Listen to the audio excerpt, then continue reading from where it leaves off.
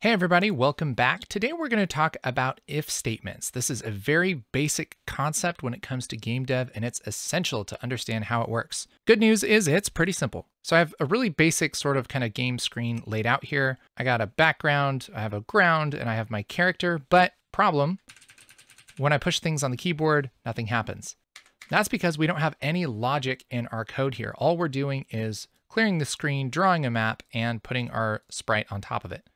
One thing I do have set up is a variable for the X position of the sprite and a variable for the Y position of the sprite, which I do have defined here in the init function. But in the update, we want to tell Pico to actually think about things. Generally, the way that you'll do that is with an if statement.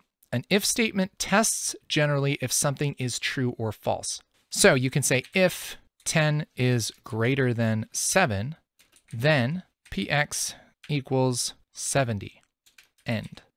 And if I run this, our character moves over to the right because 10 is greater than 7. So instead of px being 30 and making our sprite show up at 30 on the x-axis, we're switching px to be 70 and he's moving over here, right? Obviously, this isn't actually that helpful for us because 10 is always greater than 7. And so he's just going to show up at 70 every time. No matter how many times I run this, he shows up at 70. So what we want to do is test if we hit a button. The way to do that is with this function button like this, and then we can tell it which button in here in the parentheses. So we're going to use our right arrow, which in Pico, if we hold Shift R, that will type a little right arrow emoji, and that will totally work for hitting the right button. So if button right, then px equals 70. So if we save this and run it, he starts at 30, and then if I hit the right button, he moves over to 70. It's sort of like a game. This is great. But we don't want him just to jump over to 70. We actually want him just to kind of move to the right. So what we could do is px equals px plus 1. And so every time that we update the screen, which is 30 times a second, if we're holding the right button, then what we want it to do is take px, which starts at 30, and then set it to 30 plus 1. And then the next frame that goes over, that's going to come in as 31. And then we'll set it to 31 plus 1, which will be 32, and so on. And so he'll start to kind of move to the right. So let's see if this works. So now I hold down right button and look at him go. He's walking. All right. So we're using this if statement to test if it's true that we're hitting the right button. Let's go ahead and copy this. I'll hit Control C, come down here a little bit and hit Control V, organize my code a little bit. This time, let's actually switch this to the left button. I'll hit Shift L to type in that left button. And this time px equals px plus 1. Let's say actually minus 1 this time. Let's hit save.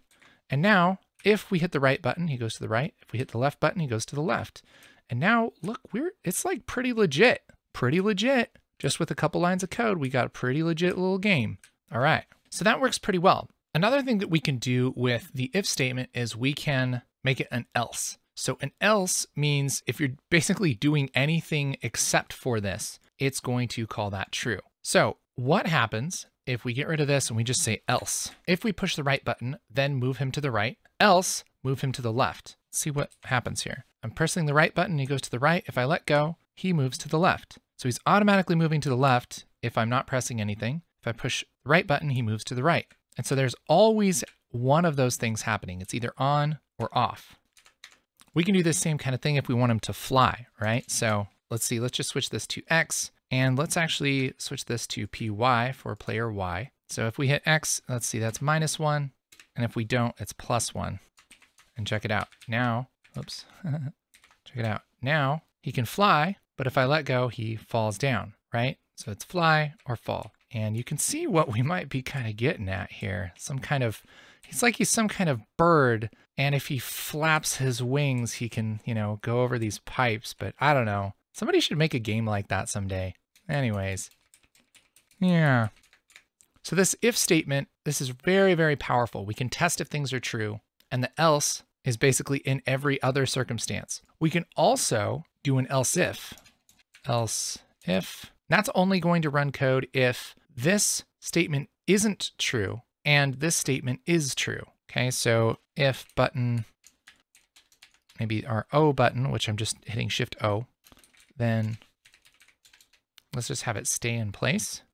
So now if I hit X, he goes up. If I let go of X, he goes down. And if I hold the O button, which is Z on a PC keyboard, he stays there. So he's either doing X, O, or neither of them.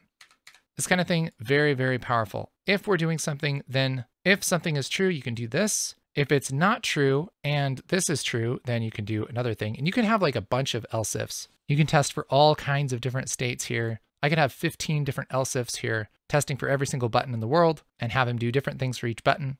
And then if I'm not hitting any of those things, like worst case scenario, do this code. So else and else if, those are optional, but they can really help kind of build some logic into your games. So again, open up Pico, play with this, make an if statement. Just a reminder, you always need if, whatever you're testing for, and then the word then, and then your code. And then at the end of basically everything in Pico, you need an end, okay? Hope this is helpful for any of you game dev noobs. If you have any questions, let me know in the comments. If you watched this far, go ahead and hit that like button. And yeah, thanks for watching.